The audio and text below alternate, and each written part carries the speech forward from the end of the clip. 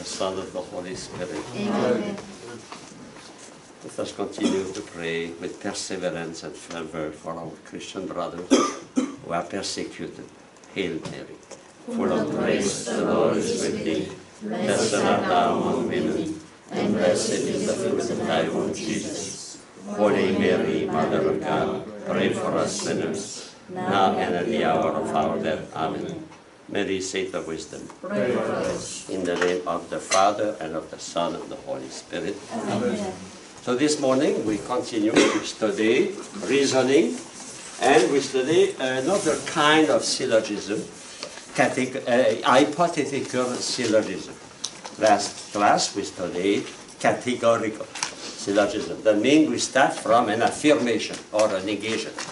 Here we start from an hypothesis, a supposition. We suppose that something, and from that supposition we deduce other things. So that is syllogism we use many times. If you are tired, you will not be able to study logic. Or if you study logic very well, you will have a good success, etc. We use that.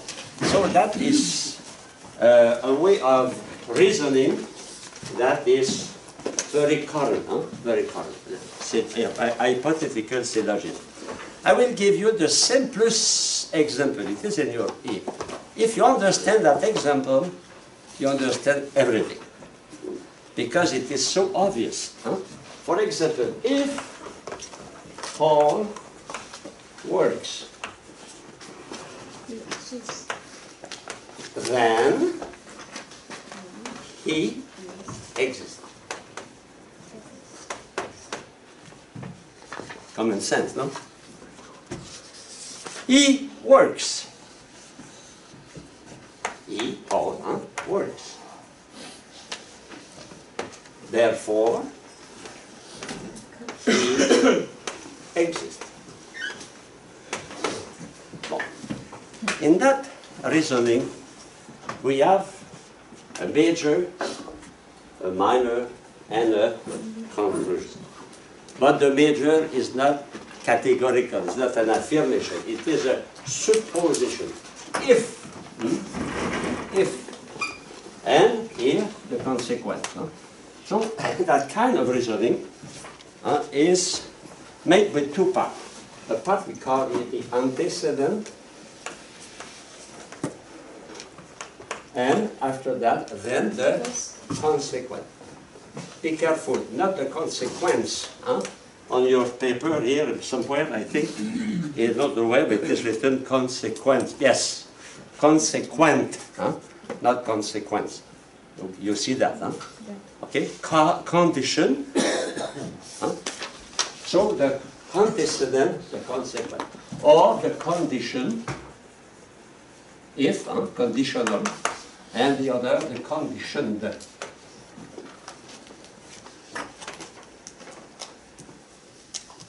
Or we can say the cause, and here the effect. And the symbol for the antecedent is P, and the symbol for the consequent is Q. So that is, so you have an antecedent. For example, the antecedent here is Paul works. The consequent is he exists. Or to exist, he must work, that condition. Or the fact he works cause, that of course does not cause his existence, but cause the possibility to affirm that he exists. Okay?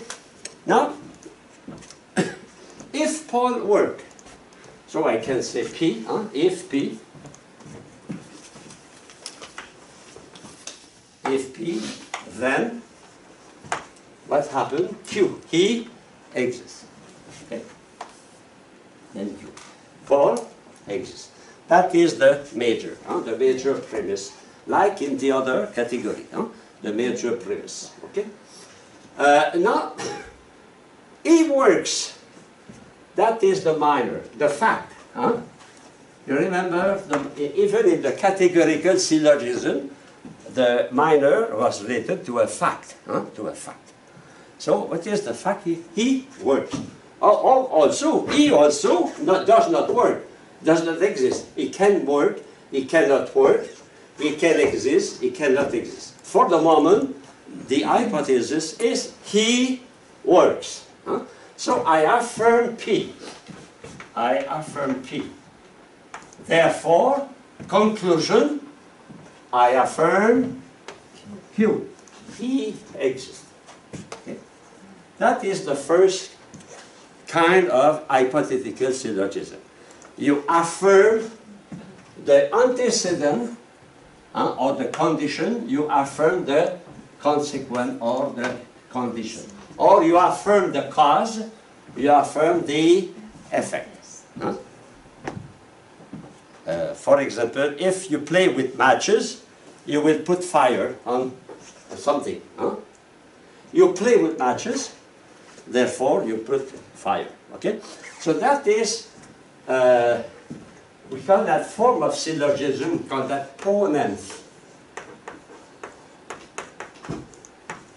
Well, ponens come from pono in Latin, that means to put. To put on the table, to put on the table, to put. And the participant, ponens, is putting, is the present participle. Putting. What is the meaning of that? What we are doing? We are putting the antecedent. We affirm the condition. We say the condition is realized. You understand that? If I say, if Paul works, and after that I say, he works, therefore I affirm. So ponens is the same thing as I affirm. Okay? I affirm. I say that is true. That is the fact. Okay? That kind of syllogism called ponens. We affirm the antecedent, we affirm the condition, we affirm the cause. And because of that, we know the effect, we know the condition, and we know the consequence. Now, I take another possibility. The second possibility, I can say, he does not exist.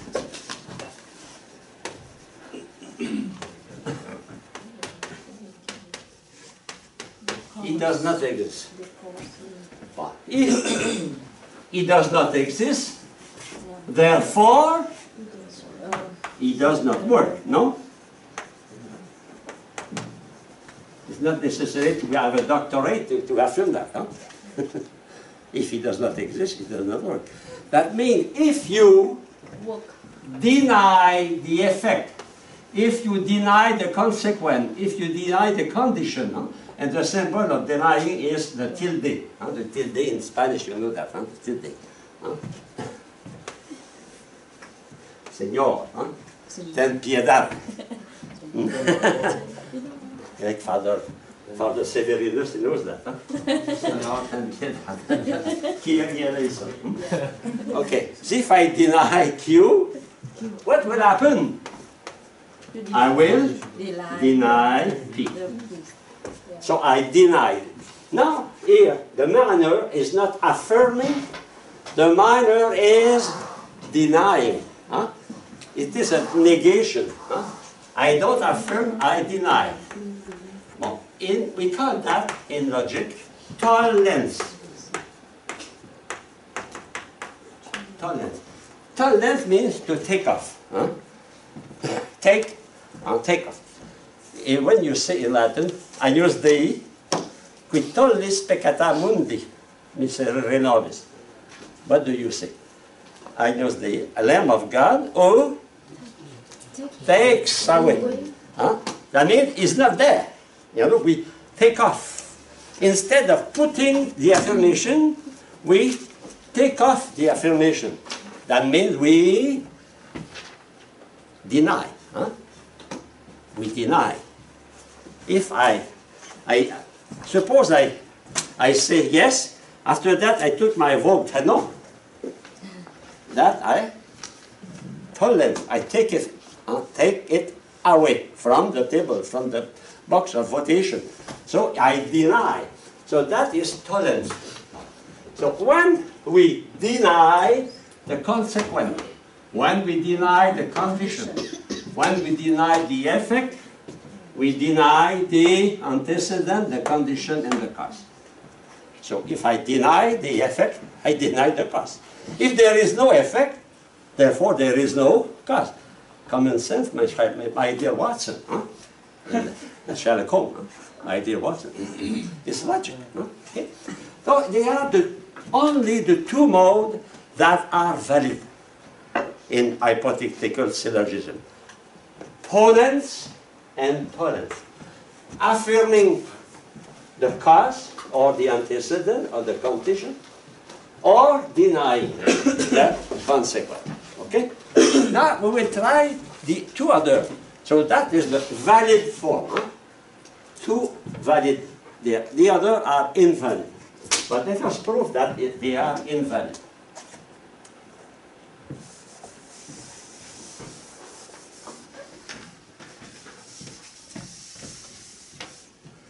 The third possibility, and we have four possibilities, no? Not 2 by 2, 4.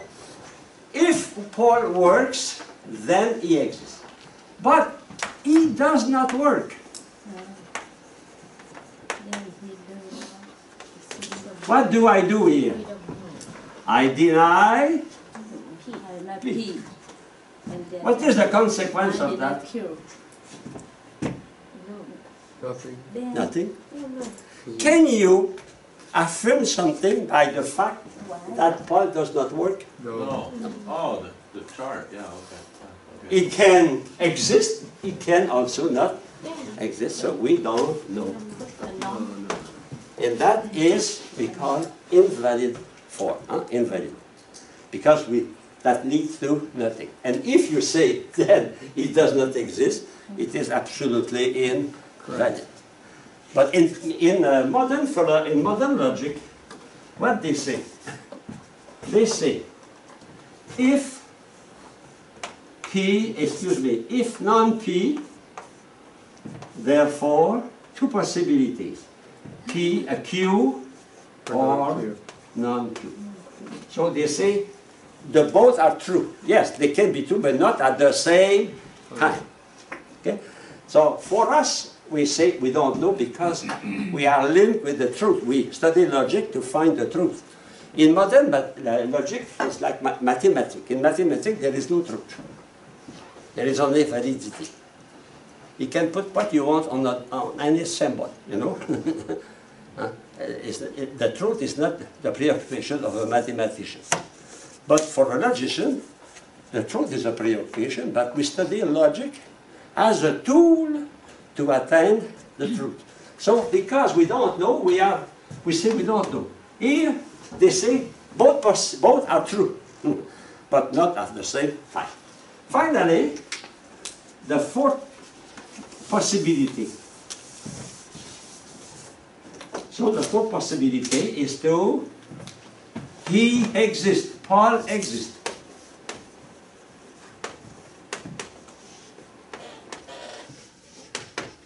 So I affirm Q. If I affirm Q, can I affirm he works? No. No, he can sleep, he can play soccer, he can study logic. Of course, study logic is to work. So we don't know. But for modern logic, you will see Q is implied by P or non-P. That means the two are possible. P or non-P. Okay? If you understand that, you can settle all the problem. It's not, in fact, it's not difficult. And every time you have a problem, an exercise, don't forget. The first if is P, and then is Q. And you have four possibilities. Huh? Okay? The first possibility, just summarize that here.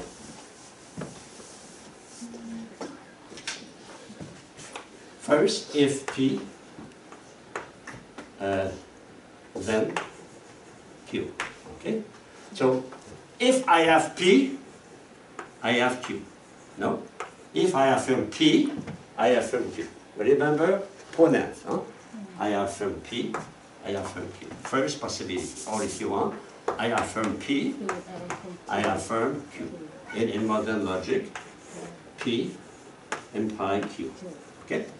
The second possibility, if P, then Q. Okay? But that one here, I deny Q. I deny P. So I deny P. So denying Q, Deny P. I deny P. Okay? That is the second possibility. I deny Q, I deny P. The third possibility, if P then Q, but I deny P. What happened? I don't know. We don't know. That is also, so I deny P.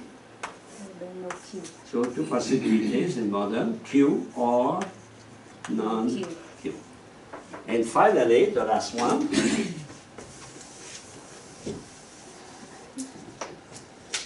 If P then Q, if I affirm Q, what happened to P? I don't know. We don't know.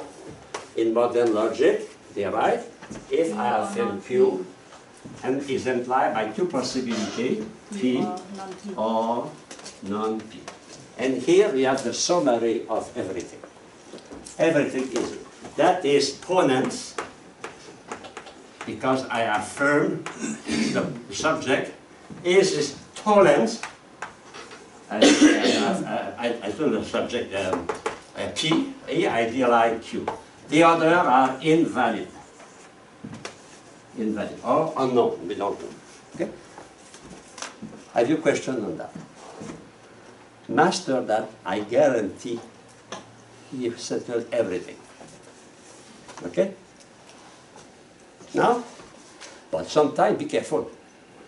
Here it is written, if P, then Q. But sometimes they're right. Huh? For example, your mother say, if you eat your soup, you will have ice cream. And she can say, you will have ice cream if you eat your soup. The position is not important, no?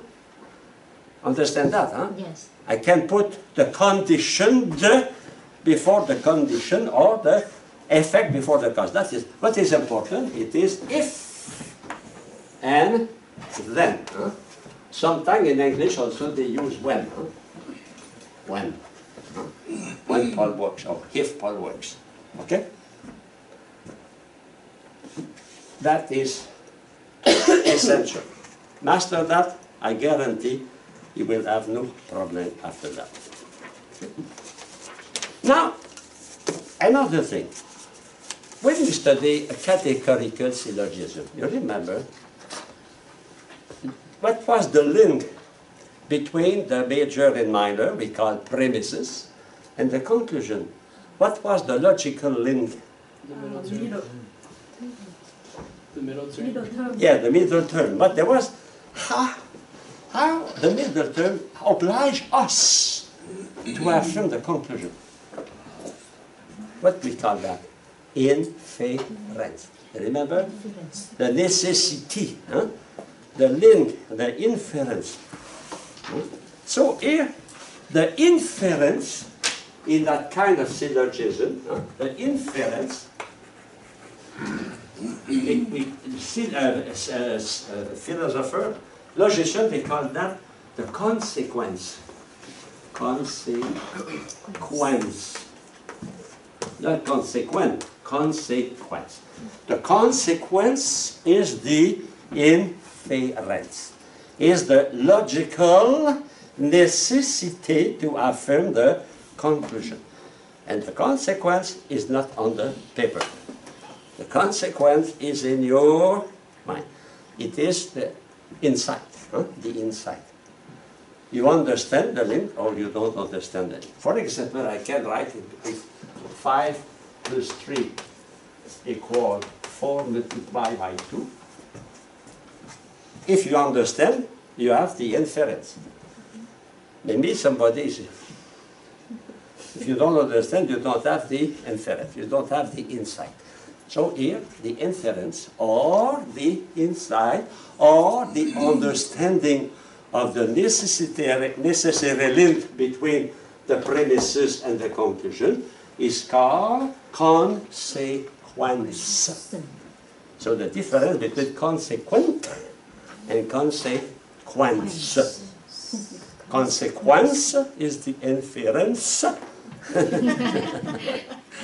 is the insight. If you understand, that is here. It is so true that, I told you, you teach mathematics, you teach geometry, or you make an experimentation in front of your student. Someone, they see the logical link, in someone, they are like fish in an aquarium. They open their eye, but they see nothing. That means the inference is in your, it is the psychological, if you want, part of the reasoning, because you reason with your mind. It is your mind that sees, that grasps there is a necessary link between the two premises and the conclusion. It is your intellect, your mind, that you see the link here to affirm and the link here to deny. You know, that is the consequence. Okay? Well, we have many examples. I give you many examples to help you to understand. For example, if you want to become a deacon on next page, page 78, if you want to become a deacon, you must study theology. So first, you want to become a deacon. P, you affirm P, therefore you affirm Q. So you must study theology. The second part, you don't study theology. Therefore, you don't want to become a deacon. They are the two valid, ponens and tonens. Okay? Now, the two other invalid. You want to become a deacon, but you may you affirm the effect. Yes, you study theology. If you study theology, is it necessary to become a deacon? No, you can become a teacher. In fact, many sisters, and nearly women, and nearly people, they study theology. Okay? And finally, if you deny the cause, you don't want to become a deacon, does that mean you don't want to study theology? You can study theology. So, in fact, there is only two valid possibilities, two valid. And on next paragraph, you have the synthesis of that with if I drink a poison, I will be sick. I affirm P because I drank the poison, therefore I am sick. Or I am not sick, therefore I did not drink the poison. But I can also I deny, be careful. Interesting here. I did not drink the poison. What is the negation of I did not drink the poison? I drank the poison. Be careful, that is a trick, tricky sometimes. Okay. I know that this is a stumbling block for some students. So let us preview. Can't breathe over here for a kid.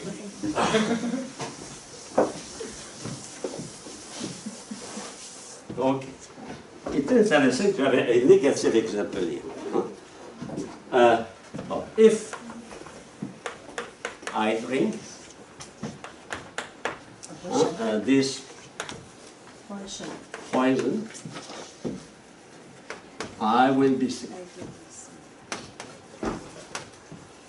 We don't say that kind of poison. It can be well so. Okay, I drink this poison. Well, if I affirm P, I affirm Q.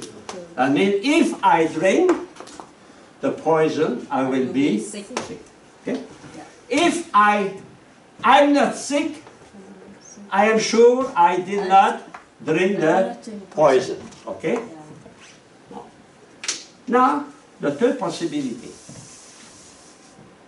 I did not drink the poison. I did not drink the poison. Therefore, I will not be sick. No. No? No. I can be sick for another reason. So I don't know. know.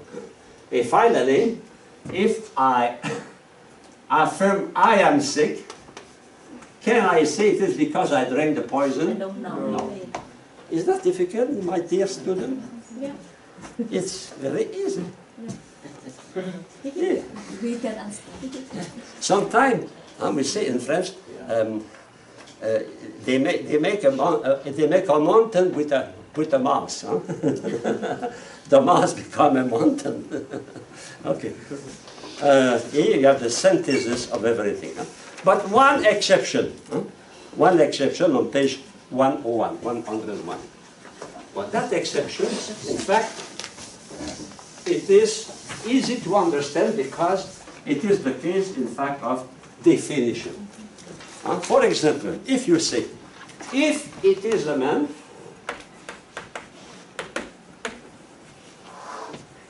it is a rational animal. Of course, it is the same thing. I can say also, if it is a rational animal, it is a man. In that case, they are coterminous. In fact, they are the same thing. So that is not a real syllogism. So it is, and that exists only for what is essential. You remember, subject and predicate. When the link, what is the link? They call that, you remember? Predicable. Predicable. When the link is essential. When is the link essential? When it is a genus, specific difference, or species. And also we can consider also the property, because the property flows from the specific difference. Okay? So when you have that, you can, and you know, the four possibilities are good, but that is a special case. Okay? In fact, it is a case of identity. They are identical. Now I go to 1.2.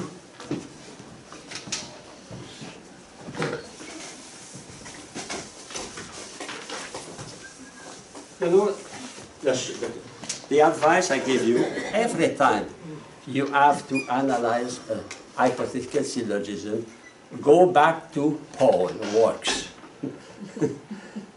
Be sure there will be no mistake. And sometimes it is a little bit confused, but Paul's works, he exists. Use that, be sure, never you will make a mistake. Okay? Prophet. But, you know, a prophet can tell the future, but you are free. You are free, so there is always possibility of mistake. Okay. So the relation now between the hypothetical syllogism and the categorical syllogism.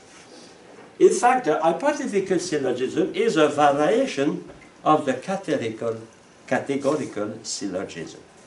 Well, let us take the example here, given by Sister Spangler. If a snake is a copperhead, it is poisonous pit viper. So if P is snake is a copperhead.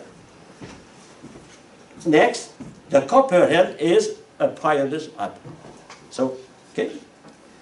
Now, this snake are copperhead. What do I do here? I affirm P. No? Therefore, I affirm Q. No? Here I have, if a snake is a copperhead, therefore this snake is poison. If I affirm P, here, I will affirm Q. So if I affirm the snake is a copperhead, I will affirm that the snake is dangerous, venomous, poisonous. Okay? But now if I can transform that, I can say every copperhead is a poisonous viper. These snakes are copperheads, therefore these snakes are poisonous viper. So I can transform the ponens, the ponent, when I affirm the condition, into a first figure syllogism, sub pre. Sub pre. That means the middle term is subject in the first and predicate in the second. Subject in the major and predicate in the minor. I can transform every hypothetical syllogism into a categorical syllogism. That is a beautiful question for examination.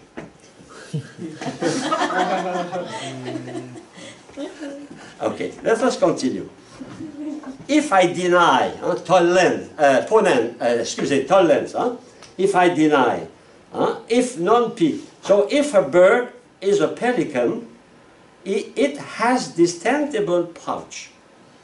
These birds do not have distendable pouch, therefore these birds are not pelican. So if the bird is, if P,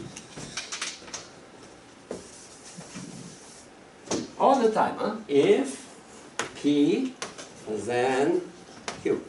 Okay, what is the P? A bird is a pelican. Q has distendable pouch. Now I have what I do. These birds do not have. What I do, I deny Q. Therefore, I deny P. Okay? So we can transform that into a categorical syllogism essay. Every pelican has a distensible pouch. These birds do not have distensible pouch, therefore these birds are not pelican. Now here I use a pre-pre. No, my middle term is twice as a predicate. We can transform that. So in fact, if you look at that, I will take another example, simple here. I used already in the past, I will use again. If dictator are men, then they, what is they? Dictator. They, dictators are mortal. Okay. So that if P, then Q. Okay. Now, if I say they are mortal, they are mortal. You're affirming Q? Excuse me, they are men. I affirm they are men. I affirm P. In fact, dictator, they are men, no?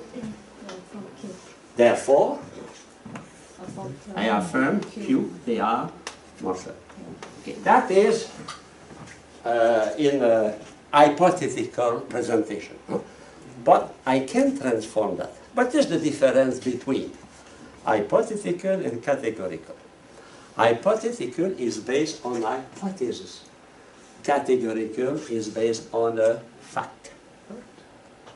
Because truth is the conformity to the fact, to the reality. That is the distinction. Here, the hypothesis is if they are men, and in the other, they are men. We don't say if. So I can say all men are mortal.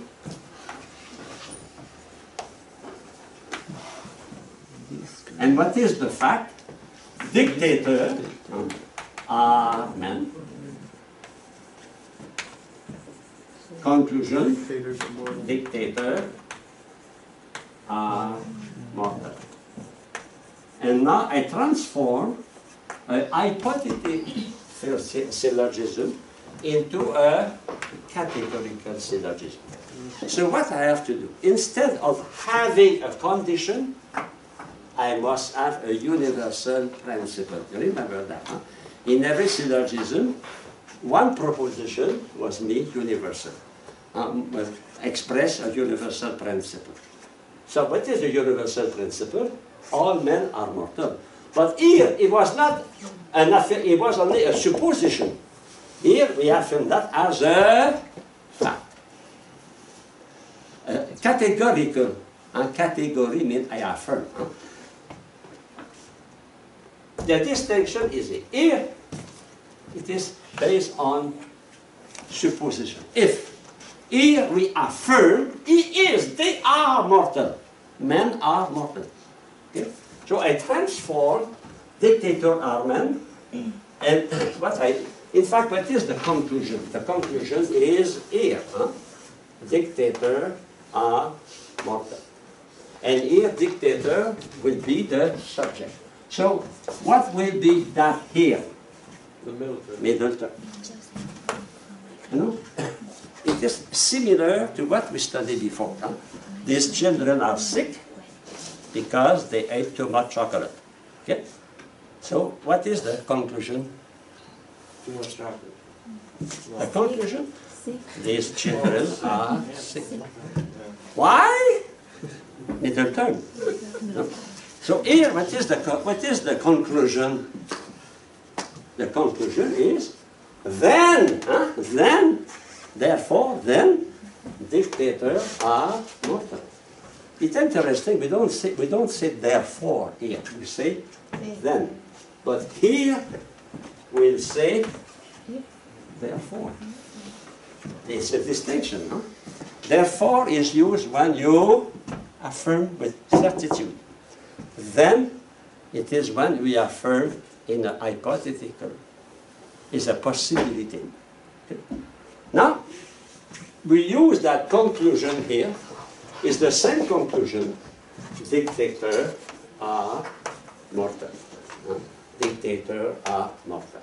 You have the middle term. So, what you have to create? You have to create a universal principle. You see the technique? In fact, you compare hypothetical syllogism to a categorical.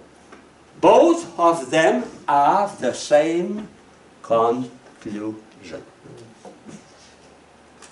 But in this case, the conclusion is conditional. Is conditional. Is a condition. Here it is a fact. It is a certitude. It's not. It is a certitude.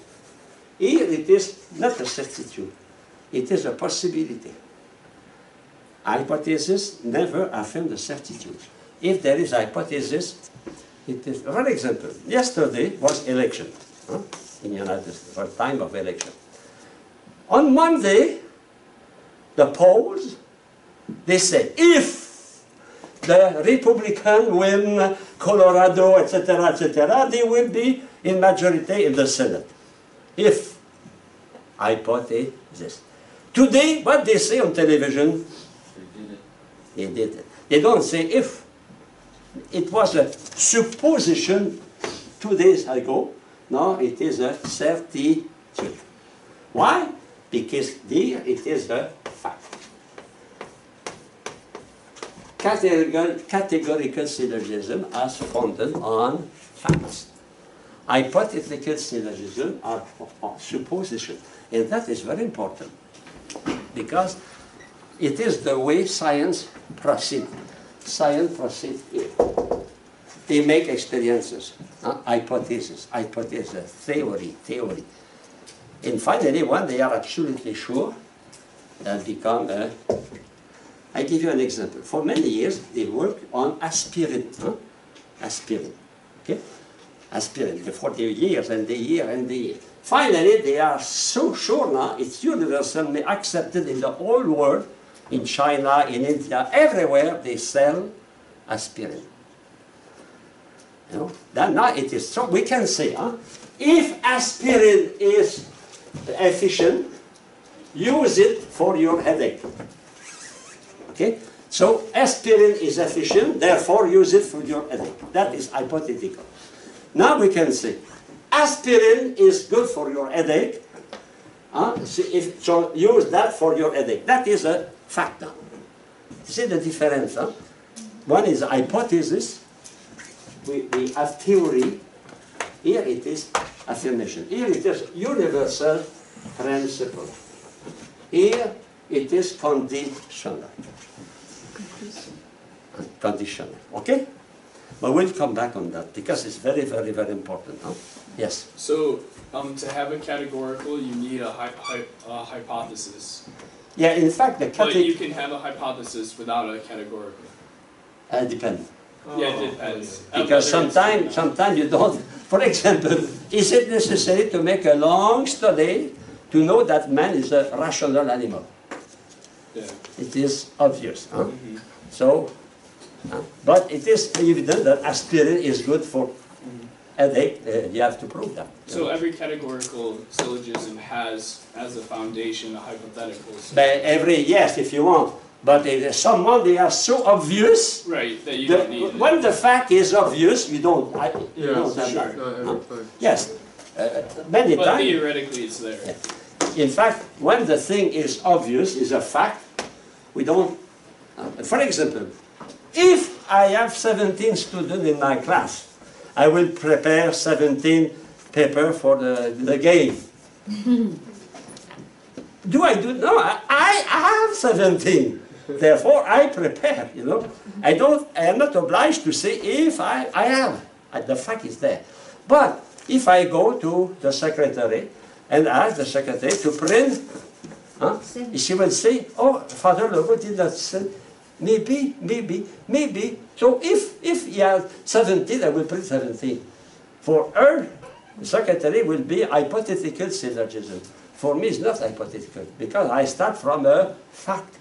Here, they start from an hypothesis, a supposition. We suppose. I suppose. In fact, most of the time, police, for example, well, if a policeman is in fact is taking his hamburger at McDonald's, he look through the window, and you see a man stabbing another man. Does he say, oh, if? No, it's a fact. But 911, we call, and the police arrive, and we see the man stabbed there. So we say, if it is that man, or if that, we make many hypotheses, because we are not in front of the fact. But we are in front of the fact, we don't make hypotheses. Okay? At the end of the class, second part, I will explain that in detail. Okay? But that is very, very important. Here you have the induction.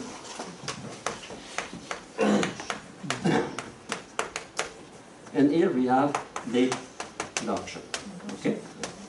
But I will come on that after. I go to page 101. So the condition here, the condition becomes the universal. The condition becomes the universal. The human beings search for truth rest not in condition, but in factual and real answers. So in fact, the hypothetical syllogism is only a preliminary to the categorical conclusion. It is what we, brother asked me. Many times, the hypothetical prepare the categorical. Aspirin was hypothesis for a long time. Now it's a fact. Everybody accepts aspirin is a used tool. Okay. Remark, page 102. One should note that in a conditional syllogism, the antecedent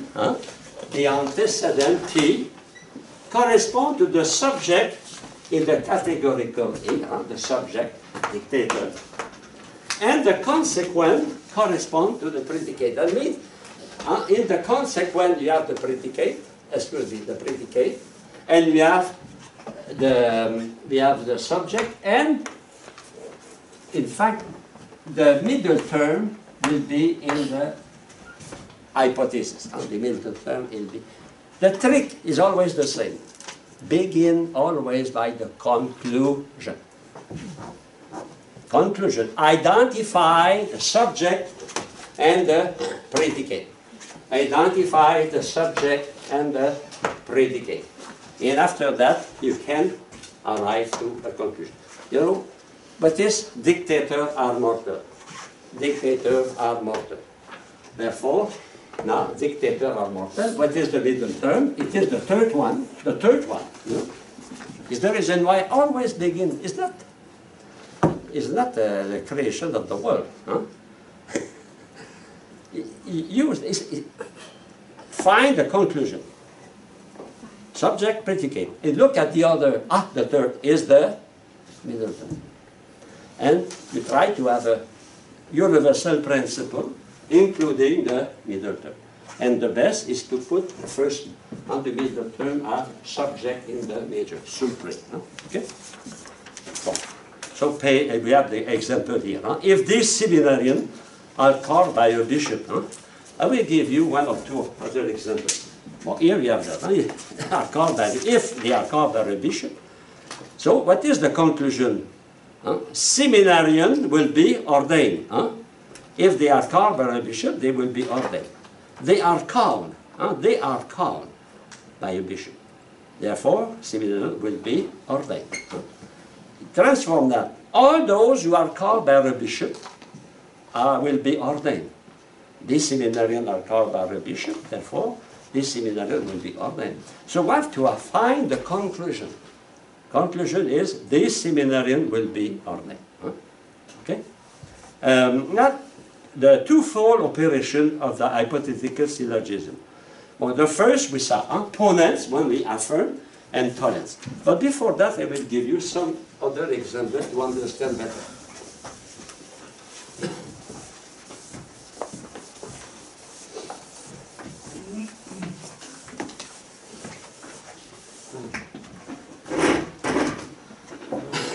Well, if I say, if students are sick, I don't say sick of philosophy, sick. If they are sick, No, I got it. they will be able, excuse me, they will not be able to play football, okay? Or if, now, if I say they are sick, I affirm P, they are sick. So students are sick. Then they will not play football. Okay? You understand that? I affirm P, therefore I affirm Q. Now I want to transform that into a categorical syllogism. So what will be the conclusion? What will be the conclusion? What is the conclusion here? Those who are sick, What is the conclusion? they will not They will not play football. So these students will not play football. Okay. Now, what will be the major and the minor? Well, what is this student here? What is the function of student? Subject. And a predicate. Huh? They will not be playing football. Okay? Now, look at that. Well, what is the subject here? Student. Huh? Student. And what is the predicate? Play football. Play football. Able to play football. Okay? What is the middle term? Sick. The middle term will be sick. So I have to create a major, universal major with sick. And the predicate. So what can I say?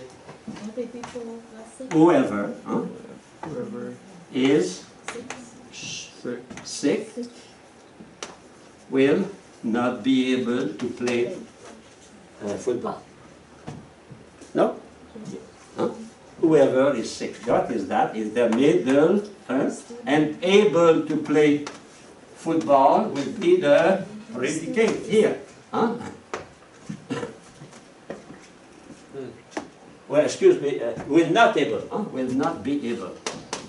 So whoever, or whoever is sick will not be, or if you want, we can say nobody sick, no one sick, no one sick, or no one person sick, or no sick person will be able to play football. The minor now. So, this student are sick. The middle term is distributed, here is undistributed, the predicate is distributed, conclusion, the predicate is distributed, the subject is undistributed or distributed. So we have not the same thing, hypothetical and categorical. So it is an exercise you can do.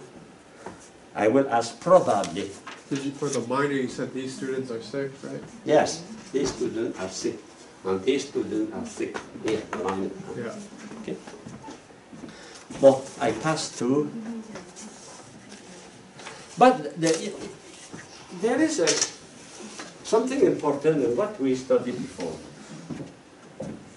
If P, then Q, you affirm P, you affirm Q, okay? That is valid. That is valid. If you say if P, then Q, and you deny Q, you deny P. That is valid. The two valid, okay? The two valid for. Now if you say, I can erase that, yeah? Okay. Right. If you say, if P, then Q, and you affirm P, can you affirm Q? No. And finally, if you say if P, then Q, and if you affirm Q, can you, excuse me, here, deny. If I deny, excuse me, I deny P. So here, if I affirm Q, nothing. Look at that now. Here, if you see the effect, can you see the cause? No. That is very important when we study philosophy of God. You cannot affirm directly the existence of God from the effect.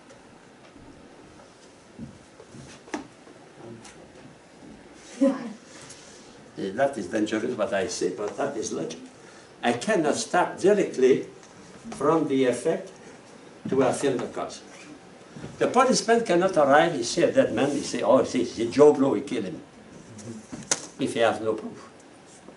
No proof. That means here you have induction. You have to prove.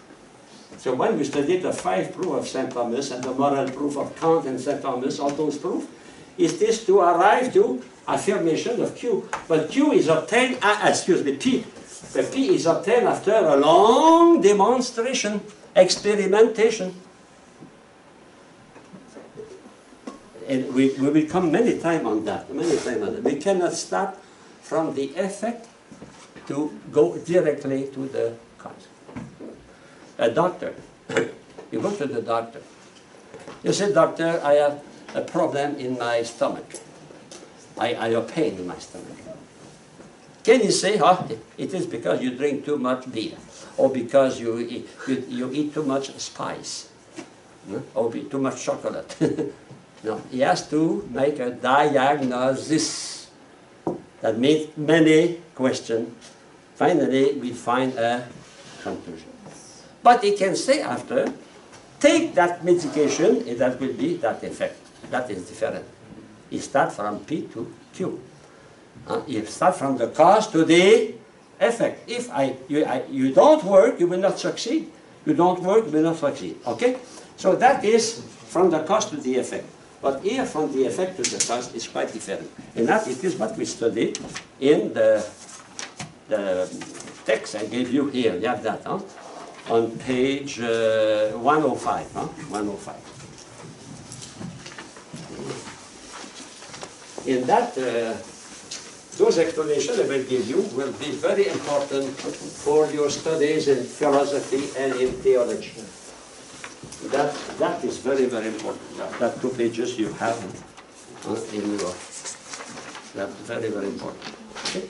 So we try to make that understandable so you can after that use it. In fact, it is, we can summarize that very succinctly. What we saw here.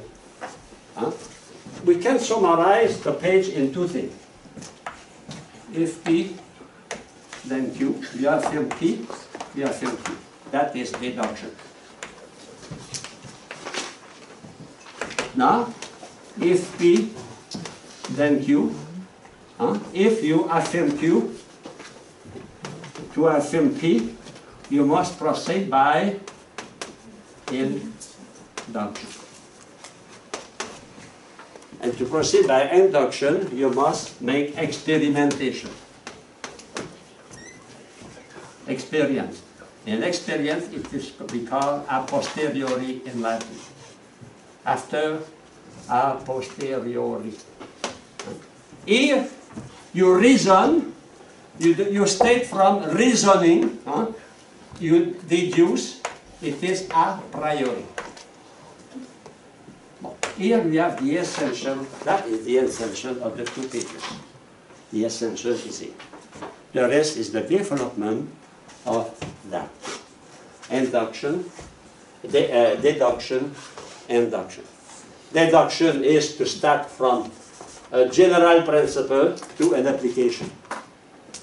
It is a priori. It is before experience.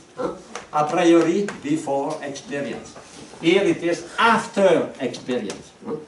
After experience. Your mother say, if you don't study tonight, if you don't make your homework, you will not watch television. Okay? That if you don't study, you have no. That is deduction. A priori, your mother said that.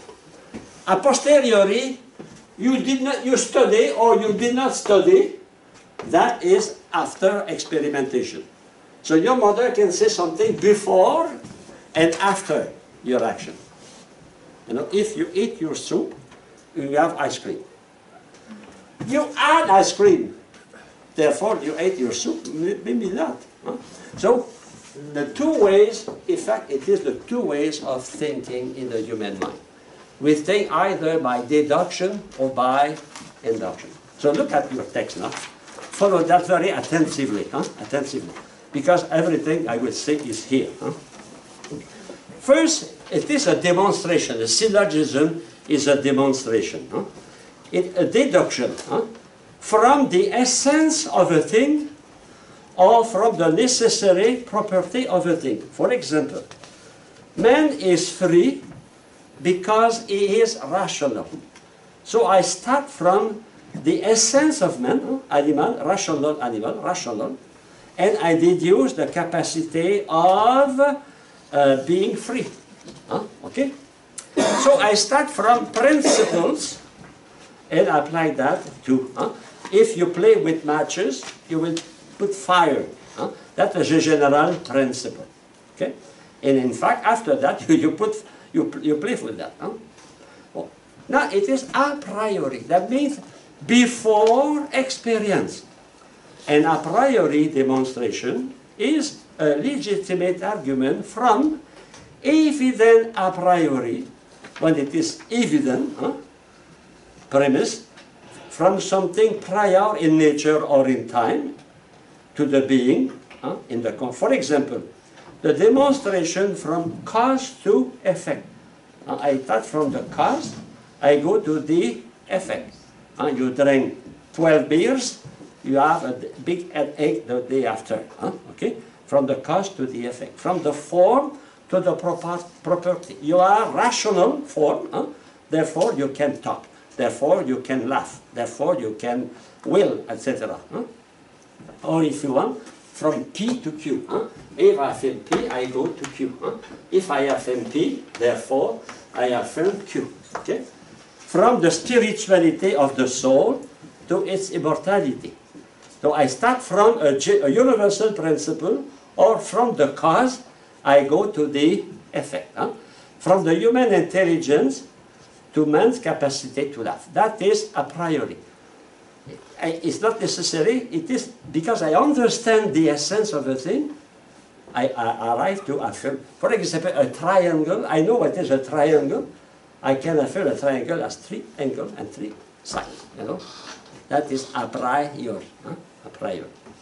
We call that also in scholastic propter quid demonstration. Well, what is important is what follows. As long as the subject and the attribute are convertible, there is propter quid demonstration. For example, a triangle is a 3-sided and 3-angle figure. I can say a 3-sided and 3-angle figure is a triangle. That is, we call demonstration proper quid. In fact, both are, a man is a rational animal, a rational animal is a man. Okay? I continue. God is the infinitely perfect being, or the infinitely perfect being is God. In fact, here, the middle term is the proper cause of the attribute. The middle term is the proper cause of the attribute. If I say, for example, a triangle is God. God is infinitely perfect being. God is infinitely perfect being. Okay. So why I can say that? We say that because he exists by himself. He exists by himself. So the middle term is the cause of the conclusion. I give you another example. For example, man. A human soul is immortal. The human soul is immortal. Why? Because it is incorruptible. So the incorruptible, the middle term, is the cause of the immortality. So in that, the middle term is the cause of the conclusion. For example, dictator, we saw that, dictators are mortal. Why? Because they are men. So the middle term is men, and the fact they are men is the cause of the fact they are mortal. So in that, the middle term is the cause of the predicate, in that case. Okay? If I say, for example, God is creator, God is the creator. Why? Because he's omnipotent. So the omnipotence of God is the cause, if you want, is the cause, is the explanation of the God is creator. Okay? I continue. Now, it is that kind of syllogism is analytic. We don't add something to the subject. When I say God is a creator, do I add anything to the subject God? No. If I say John is a rational animal, do I add something to John? No. If I say John is able to laugh, do I have something to John?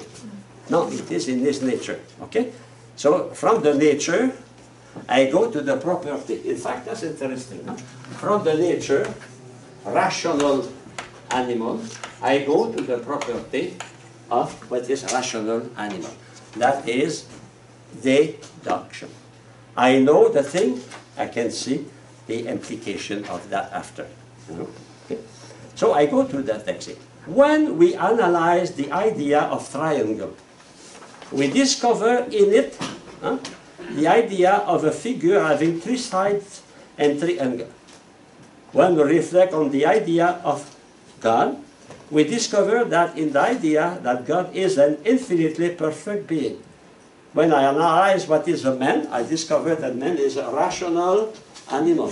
Okay? That is analytical. In fact, when I say John is a rational animal, I add nothing to John. But I discover in John what it is. He is, in his nature, rational, and his nature is animal. I add nothing. It is an analytic judgment. I analyze to understand. When I say a triangle is a figure with triangle and three-sided, I have nothing to triangle. I analyze. Okay? Analytic. So I continue. This predicate adds nothing to the subject, but only expresses what it is already there. For example, I say God is just, I add nothing to God. If I say John is intelligent, I add nothing to John. But if I say John is a good golfer, I add something to John. If John is a seminarian, I add something to John. Okay? And finally, yes, the last paragraph. So we discover or put into evidence ideas which are already contained in the essence or nature of the subject. And finally, the last column, the middle term, here we saw, it is the cause of the attribute. We go from the cause to the effect. We go from the nature to the property. See, it is a demonstration, a property. When I assign the proper ontologic cause, why man is immortal? Man is immortal. Why? Because middle term is incorruptible. Because he is incorruptible, he is immortal. So we analyze. In fact, we have nothing. We have nothing, but why I say God is creator because he is omnipotent, I have nothing. But the middle term in my reasoning is causing the predicate. Okay? So I continue. Middle term of an attribute's inherence in the subject. That means the attribute is already in the subject. When I say, for example, God is just, John is intelligent, the intelligent is in John. And when I look at John, I discover he is intelligent. He is a will, etc. He is intelligent. I discover it is already in. I say God is merciful. I discover the mercy in God. I add nothing to God. When I say a triangle at three sides, I discover the three sides in the idea of triangle. Okay? So the human soul, I go now to the second here. That is the induction now. Induction is based not on rational reasoning, but experimental reasoning, experimental demonstration. Induction, it is from the effect, from Q to P, from the effect Q to P. That is induction. Given through experience. For example, the proof of the existence of God. I can prove directly God doesn't exist because I see the moon and the sun. Okay? From facts to general principle. From the sensible order to the intelligible order. From many experiences with aspirin pill to the conclusion that aspirin is a universal remedy for headache. Okay. In fact, nickel is in my mind if first is not in my senses. In fact, here we arrive to think about something from our experience. That is induction. Induction. It is a posteriori, from experience. It is a legitimate argument from evident a posteriori experience. For example, from the premises better known than the conclusion, through the premises are effects posterior in being in time to the cause. Q is prior in time. I know, in fact, I know the effect before I know the cause. I know, for example, the detective he knows the dead body before he knows the cause of the death of the body here. Okay? It is the effect, the effect is not adequate or convertible. Here I cannot say John is a golfer and golfer is John. I can say John is a rational animal, but I cannot say John is a golfer and a golfer is John. because John is one among the convert. That here is not convertible. That means what I discover, I cannot apply that to everything. You know? Okay. So that is a posteriori demonstration. We start from experiences to affirm something universal. But we have to start from experiences. I cannot affirm that Tylenol is good.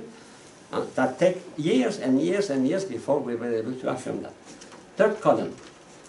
It is a quia demonstration. A demonstration but because. You remember, these children are sick because they ate too much chocolate. Huh? Okay? In the syllogism, because introduces the middle term. That is the fact of experience. The middle term is a fact of experience. And the minor must be a fact of experience. Okay?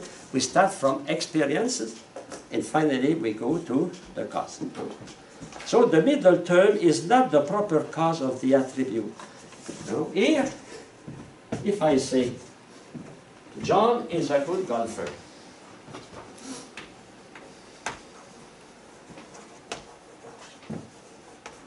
Because he won 10 trophies, 10 medals, for example. The middle term here. Why did he win 10 medals?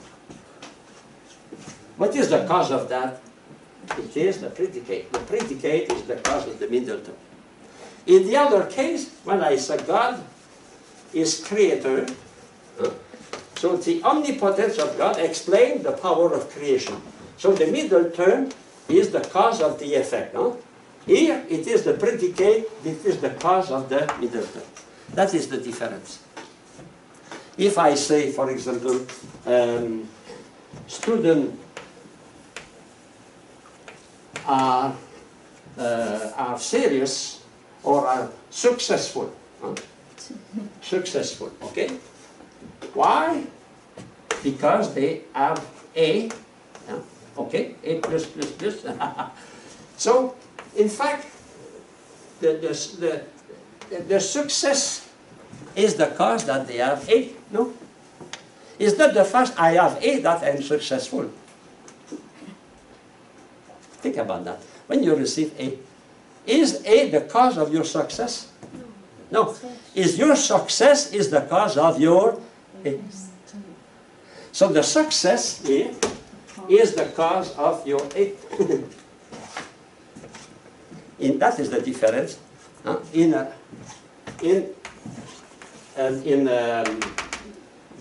Induction, the predicate is the cause of the middle term. In deduction, the middle term is the cause of the predicate. So when you study, think about that. Okay? I will stop here. Next class I will take that again. But try to understand. Those pages, they are logic, but they are also philosophy of nature, they are also philosophy of God, and they are also metaphysics. But that is a tool for you. Huh? So when the teacher will explain that in another class, demonstration a priori, demonstration a posteriori, deduction, induction, you will know at least the essential. Okay? Thank you, Father. My colleague saying me.